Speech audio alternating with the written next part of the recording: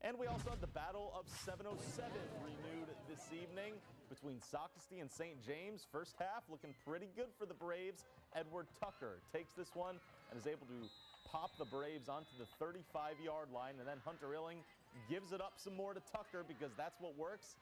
It's what you stick with until you have Malachi McClendon on your team and you're able to utilize that. On the screen pass, McClendon is going, and gone for 6. The Braves get on the board, first points of this game. St. James kept trying to fight back, had some flashes of brilliance on offense. However, this was great defense from Socastee. Kenny Solomon is Johnny on the spot. 36-yard pick 6.